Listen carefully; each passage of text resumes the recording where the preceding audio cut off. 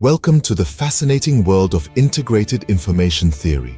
It's a concept that seeks to explain the nature and origin of consciousness. Imagine if we could quantify the level of consciousness in any system, be it a human, an animal, or even a machine. Integrated information theory, or IIT, proposes just that. It suggests that consciousness arises from the ability of a system to integrate information. The more complex the integration, the higher the level of consciousness.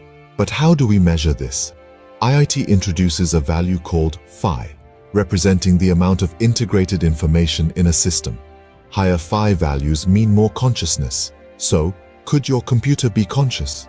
According to IIT, if it has a high enough phi value, it just might be. Don't forget, this is just a theory. Science is always evolving, always questioning. Stay curious and keep exploring the infinite wonders of the mind. Until next time, keep pondering the mysteries of consciousness.